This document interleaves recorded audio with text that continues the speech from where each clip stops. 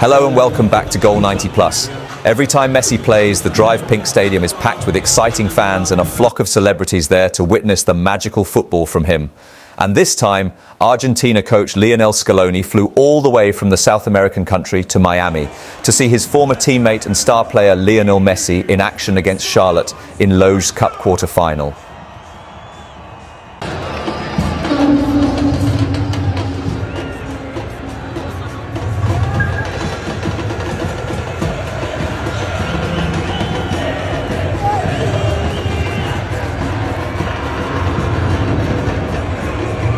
Inter Miami already scored 3 goals without response from the visitors, but Lionel Messi did it again. He left another mark with his 8th goal for the club.